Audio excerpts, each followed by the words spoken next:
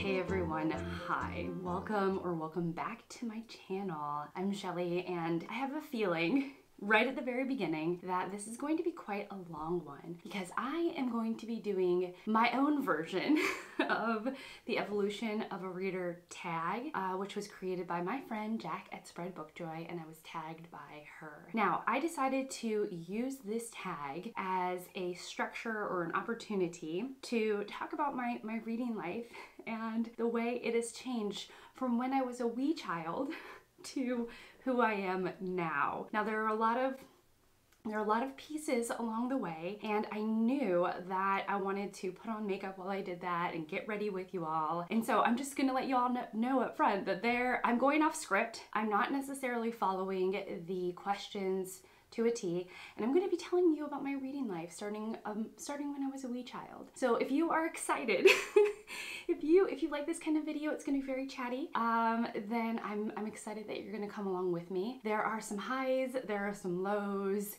and I think you will get to know me quite a bit better. I'm a little bit nervous, but yeah, and if you like this kind of video in general, chatting, being very chatty, talking about books and reading, then I would encourage you to subscribe and stick around. So let's just get into this. I'm gonna leave Jack's original questions down below so that at least you know what she asked. But I'm gonna start off with when I was a kid. So I was a kid who was schooled at home, a homeschooled kid. I was schooled at home by my mother with my 5 siblings, and she made it a priority to visit the library. I mean, I remember getting my library card. I had to have been, I was under the age of 10. I think I was probably 6 when I got my library card, and that was a big moment. Signing my name to a library card. Now, I've been told this, but I don't remember necessarily. I remember bits and pieces, but when I was a kid, I've been told by my mother that I loved picture books. I would sit as a toddler and I would like flip through the pictures of the picture books, and I was very engrossed by the imagery, the art, the colors, and that was, I don't remember this. I do remember being very into princess picture books.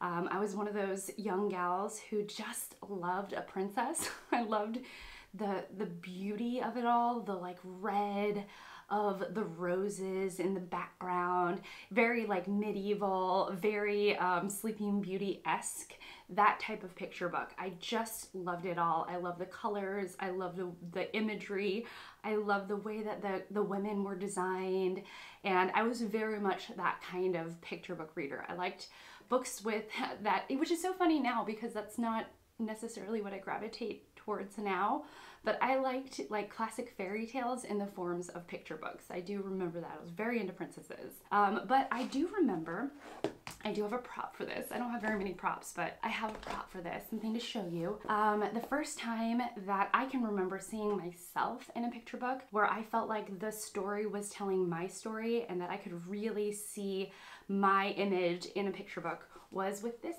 dirty little thing. Let's see. This might have been the actual copy that I read as well because it's discarded. It's a discard from my library, like my hometown library.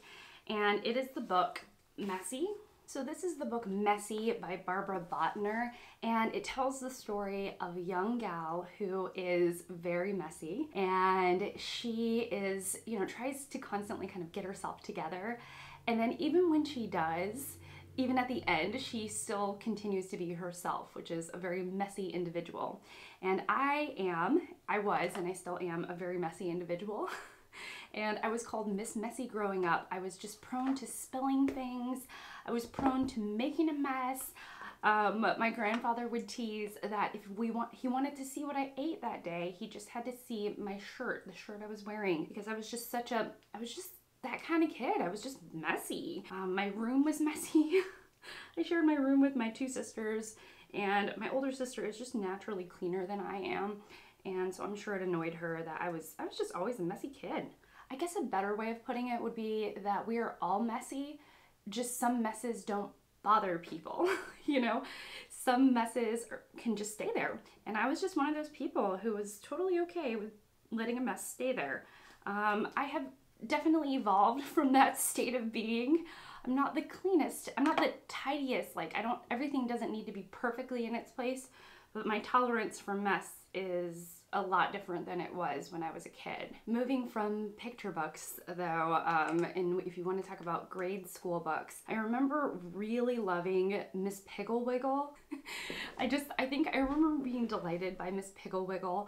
I really loved Amelia Bedelia. I thought the Amelia Bedelia books were hilarious. And I also remember really loving the Dear America books. The books about young ladies in history. They're like fictional accounts of women in history, like the Revolutionary War. That's the only one that's coming to mind. And it would be like their diary of those events. I remember really liking those.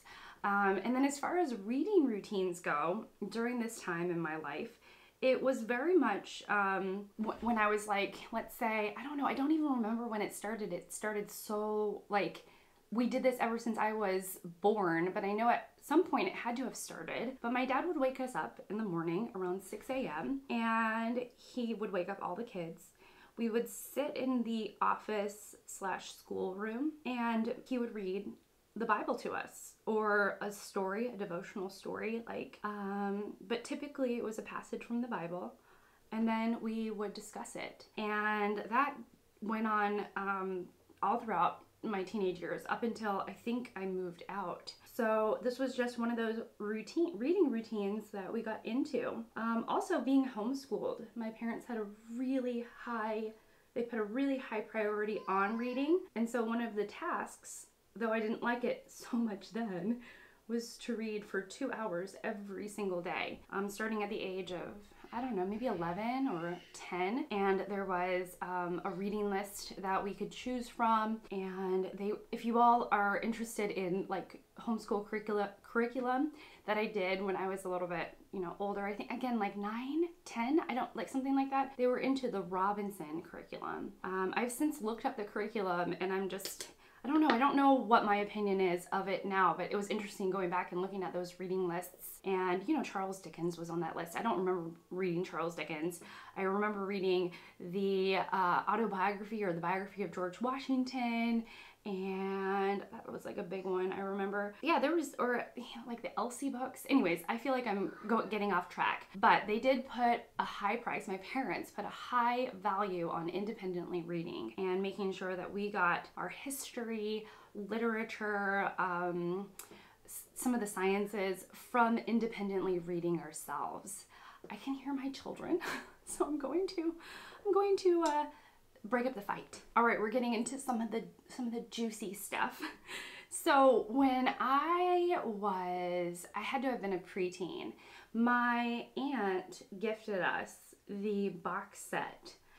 my family the box set of Harry Potter, the first 3 books, because that's all that was out at the time. And it was a family gift. She had heard that it was very popular and she gifted it to us.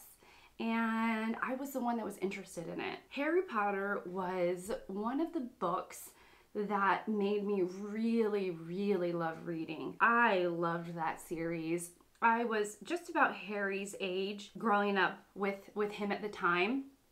And so, I could really ID with like what he was going through as like a preteen, and being invited to a magical school was literally like my dream come true.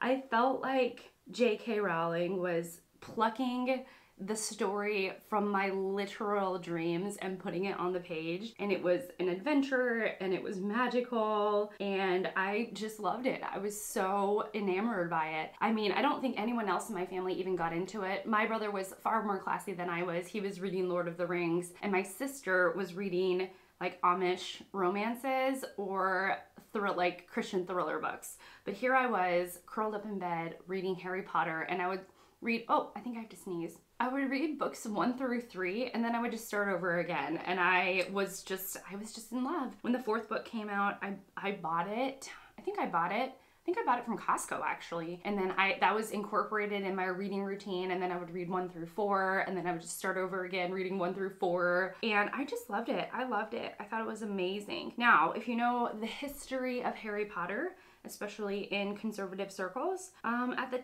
time, there was a lot of hoopla. There was, Harry Potter was extremely controversial. I think it probably is today, though I don't really know. I don't keep up with the Harry Potter controversy, even though I know it's controversial more for its author nowadays than it is for its content, the content inside of the Harry Potter books. But if you rewound the clock and we're back into the days of Harry Potter and the height of the Harry Potter popularity, in conservative circles, or in some conservative circles, parents were concerned that their children were learning witchcraft from it. And it was very in vogue for conservatives to not allow their children to read Harry Potter. And so my parents decided at the time that they didn't want me to read Harry Potter either. And so they put the books in a box and they hid the box. Now, I was a very crafty child. I was a very, very, like, mischievous child at heart. And if you tell me not to do something, the first thing I'm going to do is I'm going to disobey. I am not, I mean, as much as I like to please people, I do have a little, you know, mischievous streak in me. So I would inevitably find a box that looked like it could store all of the Harry Potter books. Yes, I would find the box and I would sneak read the books. I would read them without my parents' permission, you know, like hidden. I would hide them under the mattress. I would read them at night. I would create little forts and read them. And as always, I would get caught, you know, reading these books. And it was, you know, much to the chagrin and disappointment of my parents, probably less because I thought it was because of Harry Potter, but it was definitely more because of my actions and being sneaky and being mischievous and being dishonest. And so we got into this cycle where I would get caught reading them, they would take the books away, or I would confess because I would feel so bad that I was reading these books that I wasn't allowed to read. And the books would go back into a box and the box would be re-hidden. And I would take that as an opportunity to seek those books out again and find them and start reading them. And this was our cycle up until I know that my dad, which now I can laugh about it, but at the time it was not funny. It happened one final time, and I think it was the final straw for my dad. And so my parents made the decision to take the books to the garbage, to throw the books in the garbage, and they also poured liquid on top of the books so that I couldn't dig them out of the garbage to read them. So the books were literally destroyed in front of my eyes, and that was a very, you know, horrifying moment for me. Now when I look back, I was just like, everybody was, you know, my parents are just trying to do what they thought was best for me, and they really, you know, they didn't want me to get caught up in witchcraft, and I was being disobedient, and I can see that now. But at the time I was just like, you know, my world fell apart quite literally, because my world was in those books and those books were destroyed. And then I don't really know what happened from there. And I think what happened was around this time with my reading life, because that's what this is about. Around this time with my reading life, I started going to community college. I went to our local community college when I was 14. Around this time, a lot of my homeschooled friends were going to high school, public high school, or private high school. And I really wanted to join the crowd. I didn't want to be homeschooled through high school.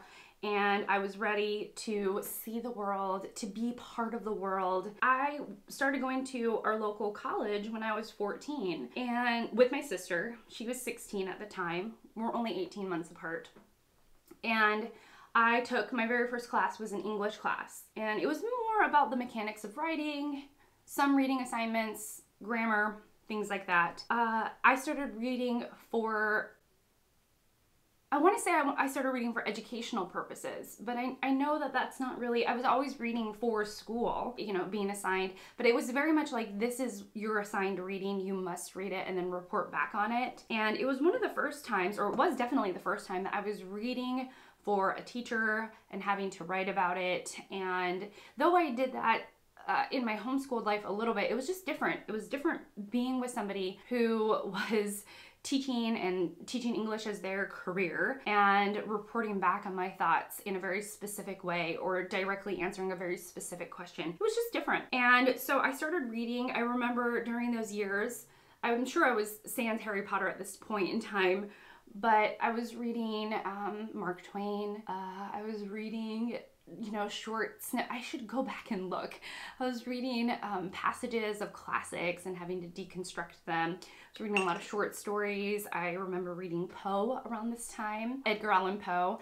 And so in a lot of ways, my reading shifted to be quite academic because I wasn't just reading for English classes. I was taking art and music, and I took my first chemistry class, and for math, there wasn't a lot of reading math. It was just more like practicing the equations. But my education and my reading life really changed because it was being assigned by someone, you know, other than my parents or my parents' friends, you know, from church or something like that. It was very different. During this time when I was 14, 15, 16, 17, I was reading definitely some for pleasure, but the bulk of my reading came from classroom assignments, from what they were telling me to read in school and then doing the classroom assignments or the class assignments and, you know, being graded on it. And it was definitely reading for academic purposes. And then I met my sweet husband when I was 19 years old. And we weren't, you know,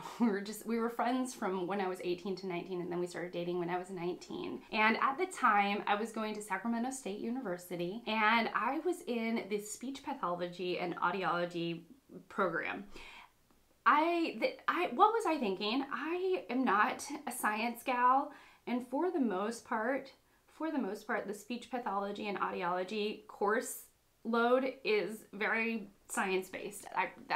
That is not my forte in the least. And so I was really struggling in that program, and I was newly dating my now husband, Ted. And Ted encouraged me to take more English classes just to see if I liked it. He knew how I thought, he knew what I appreciated. I was really into the arts, I was really into music, I was really into just that kind, my mind was more bent towards that. And here I was in a program for science and it wasn't working out at all. And so he encouraged me to take some English classes, and I fell hardcore in love. I had one professor who taught early English literature. So we were reading the Victorians. We were reading, I mean, even before that, I mean, it was just amazing. I was really in lively discussions about literature, the way we were interpreting literature and putting different theoretical lenses on what we were reading, and I was in heaven. I loved it so much. Also, during this point in time, I took a Harry Potter class. Yes, I took a Harry Potter class. No, what am I saying? I did not take a Harry Potter class. I take that back. I got my words mixed up. I took a Lord of the Rings class, and it was great. We discussed Tolkien and we listened to recordings of him, and we thought a lot about what he wrote, and I read The Lord of the Rings in that class, and it was a whole heck of a lot of fun. And it's just fun to say I took a Lord of the Rings class in college. And so I ended up finishing out my education with a bachelor's in language arts with an emphasis in, I don't even remember what my emphasis is in. But anyways, I finished it out with my bachelor's in English, and I didn't know what to do. And at that point in time, we were transitioning our life. Ted and I had gotten married, and we didn't know what we wanted to do. And so we decided to pick up and move across the country for a job of his in South Carolina, where I am now. I didn't really know what to do with my life. So I had some odd jobs, and I would say in my early 20s, I started to get back into reading for pleasure in a very real and hardcore way. I was working a job as a receptionist for, gosh, it doesn't even matter, but I hated my job. I didn't like what I was doing. I didn't love the way that I was contributing to society. And so instead, I decided that I really wanted to work for work for the library. Again, I was really into reading. I think in a lot of ways, I was reading the things that I felt like I had missed out on in high school. And so I was reading Suzanne Collins' The Hunger Games. I read The Perks of Being a Wallflower. I was really into like post-apocalyptic YA fiction at that time. And I was really loving my life. I was really getting it at that point in time. And so I was using the library quite a bit as well because I was reading enough that I didn't want to spend all of our extra money on books. And so I was using the library, and all of a sudden I had this brilliant idea that I wanted to work at the library. And so indeed I got a job as the children's librarian, the librarian for children's services at this teeny tiny little local library. And I read picture books to the kids for story time. And I did some outreach programs in which I visited daycares and I read story time there. I went to the rec center and I read books to kids over there as well, and it was a whole lot of fun. But also working at a tiny library, there wasn't a lot of upward mobility. There was one job right above me to be the branch librarian at that library. That was the only other job. There were two people running this library, and I was one of them. And the only other job was to be the boss of the library. And I didn't really want to do that, like, at all. And so I was being told at this time that, and it, you know, really kind of moved me, that I was like a teacher at heart. With all the things that I was doing, I was very much, you know, a teacher, and I had the spirit of a teacher. And I really took these comments to heart. And so what I did was I decided that I wanted to be a public school teacher. And with my degree, the only job that I could do was to teach a single subject in middle school or in high school. And so I chose the youngest age group that I could, and I decided to go for it and to do like an alternative certification program in order to teach at the local middle school. And that's what I did. I got a job, and I don't know how, and I started teaching English with literally no training or experience. And I had never been in a middle school before, because I was homeschooled, and I started teaching English to these kids, English language arts, and it was the trajectory of the next 5 years of my life. And again, my reading, because, oh, I should go back a little bit. I'm sorry, I'm getting ahead of myself. So at the library, we're talking about my reading life, not my job life. I'll go back to the library for a little bit. At the library, a couple of things happened. I'm gonna focus. When I was at the library, I decided that young adult literature, it was fine. I had read a couple of really terrible young adult books. The Vampire Academy, I think, was one of them. Oh, I read a couple of books that really turned me off to young adult literature. I decided that I wanted to read more classics, and I definitely got into more like maximalist literature. So while I was at the library, I read Infinite Jest by David Foster Wallace. I was starting to pick up more just very like A Brave New World by Aldous Huxley. I was just really getting into like what people considered the canon for that time. I read Pride and Prejudice for the first time while I was working at the library. And then I also listened to my very first audiobook, and that was Jane Eyre by Charlotte Bronte. And that like blew my mind. I didn't realize that audiobooks could be such an experience until I read Jane Eyre by Charlotte Bronte. And I loved that story. I still love that story. I see its issues. I see people's critiques of it. But at the time when I was listening to it, while working at the library, I fell in love hardcore, and I really, really enjoyed it. And at this time, I also was realizing that I love literary fiction, and I got to meet a bunch of readers while I was at the library, and I noticed little trends in readers, and I just had a great time. I had a great time while I was working at the library, but I also wasn't busy enough, and I didn't see where this job could go at the time. And so, you know, again, I pivoted to teaching. And so when I moved to teaching after these 2 years at the library, my reading again was eviscerated by schoolwork, because now I was reading the material that I was teaching, reading my students' work on the material that we were learning in class, and I was doing my own alternative certification. So I had my own schoolwork for the teaching certificate that I was earning while I was teaching. And so I was really overwhelmed with academic reading at this time. And in the summers I would read, but I was so busy and reading just mostly for work at that point. I don't know what's going on with my eye makeup. I don't even know if it looks that good. But I'm just going for it, okay? Now, while I was teaching, I decided, through a series of events that I'm not gonna get into, but I decided that I really, really wanted to get back to the library because, and I'll say, well, one of the things was that what I was teaching very much was dictated. I was, as a classroom teacher, you're very much under a microscope, and you don't have a lot of autonomy. At least I didn't. In the school district that I was teaching in, I did not have a lot of autonomy over what I was teaching and how I was teaching it, because we had a pacing guide. There were certain things we had to teach. It was very much a dictated system. And so I was really missing the freedom and creativity that I had at the library. It was a rough time. I mean, I learned a lot. I loved being a teacher in many ways, and I also disliked being a teacher in many ways. And one of the things that I was really missing was the library. The freedom of the library, the atmosphere, the ability to push reading for reading's sake and not to grow kids for testing and things like that.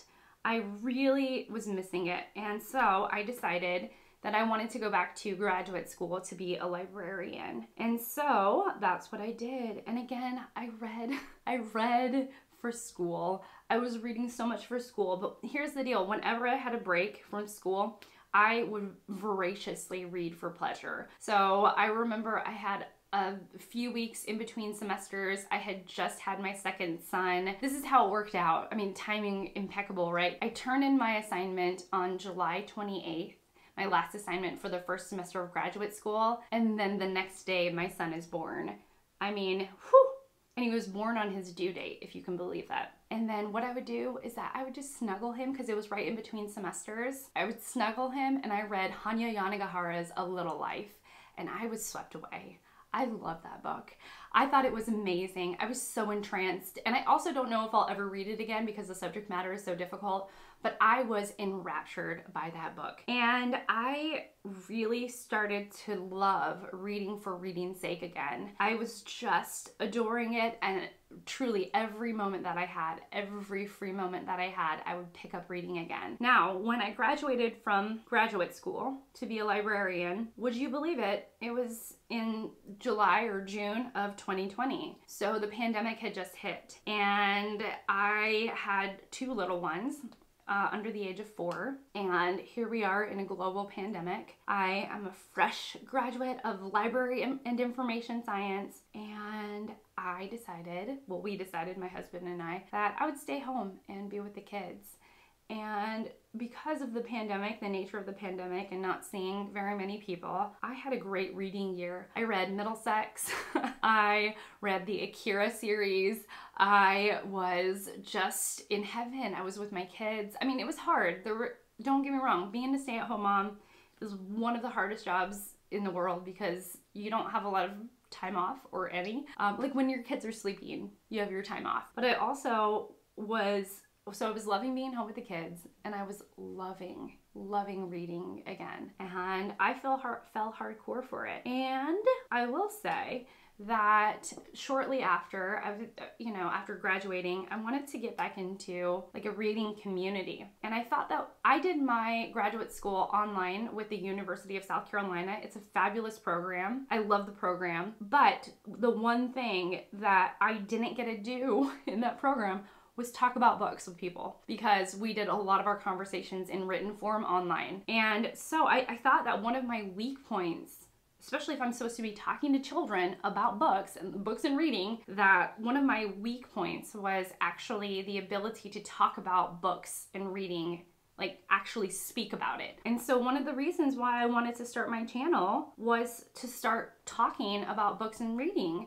like verbally doing it, the actual action of talking about it. And so I started my Booktube channel. And from there, my reading has exploded. It has exploded. Now I'm gonna look at Jack's questions because I feel like we're getting to the heart of her tag. I think I answered Jack's how has your taste in books evolved through this whole journey, and then how you read. Has the format of your reading changed? Yes, it has changed. So I did find audiobooks in the library. And then my husband, while I was working at the library, he bought me a Kindle Fire, which I did like.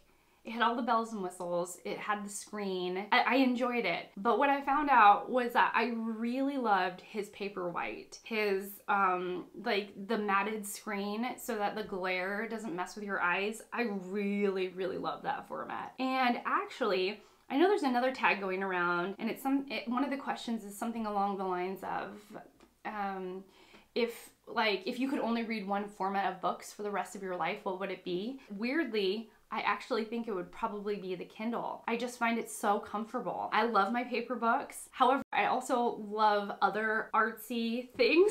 So I could imagine my home being, it hurts to say this, and I feel like it's sacrilegious to say this, but I could see myself as someone who doesn't have books in her home, but someone who has like a lot of artsy objects. If I had to choose one format and then I only read on my Kindle, I could see myself as that. Even though I love the physical book, it gives me so much joy. It like moves my spirit in a way that a lot of things do not. But I also get that joy from a lot of other forms of art. So actual physical art, little sculptures. When I listen to music, I can feel my heart double beat. And so I could see myself as somebody, if I had to, which I hope I will never have to. If I had to choose one format for the rest of my life, it would definitely be the e-reader, at least in this moment. So I think I've brought you all up to present day, and the last two questions definitely are more about my present day reading. And the first question is question number 3 on the tag is how much you read.